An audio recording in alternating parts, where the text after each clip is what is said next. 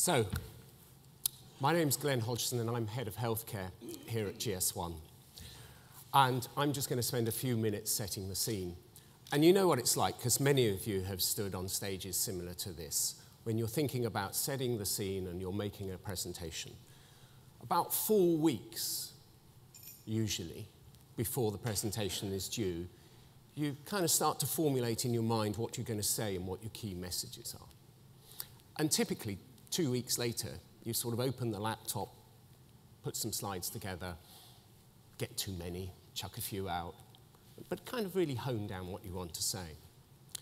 And actually, this is what happened to me until last Saturday when I lifted up the laptop after last week being at NHS Confederation, looked at my slides and just shut the laptop because everything that I was going to say was kind of not as relevant as I'd hoped it to be. And there's a reason for that, because at NHS Confederation last week, not only did we get to see the 6 leaders of the NHS on one stage of the regulatory bodies, we also got to hear from Simon Stevens. And also, importantly, for over an hour, we got to hear from this chap.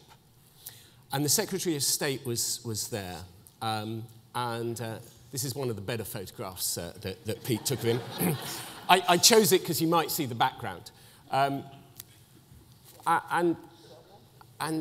it was really quite unusual because what was very important was that we now have a majority government and with a guy out there who is our Secretary of State.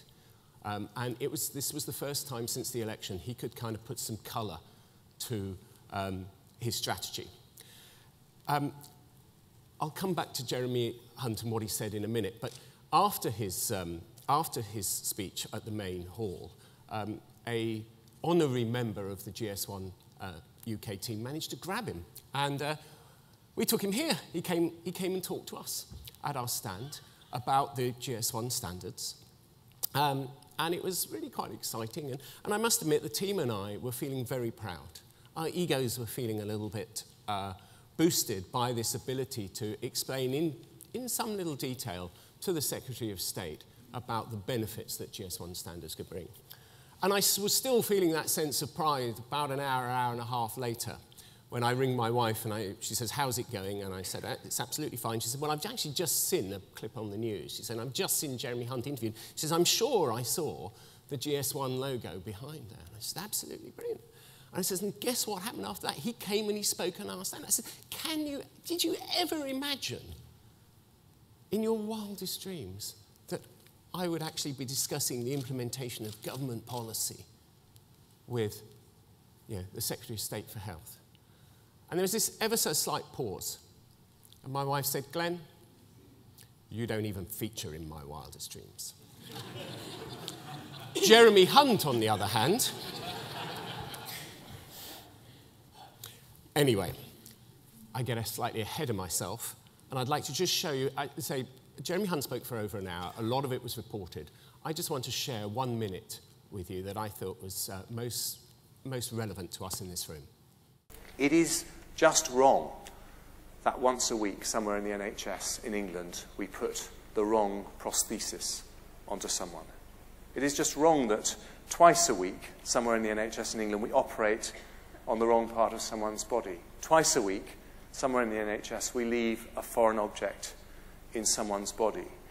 And I am so proud that the NHS, because these are problems that happen all over the world, but it's the NHS in England that is asking the difficult questions about this.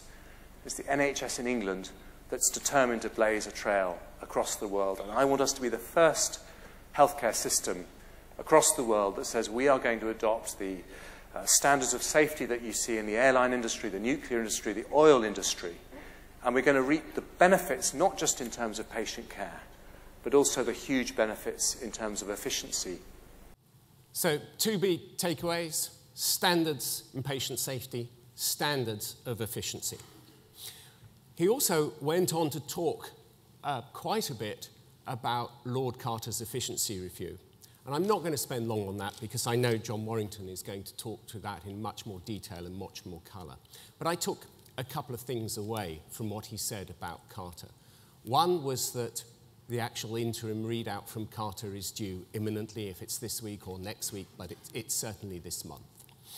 But he also said, and this was quite, I think, challenging, and this is something that we need to focus on over the next couple of days and beyond.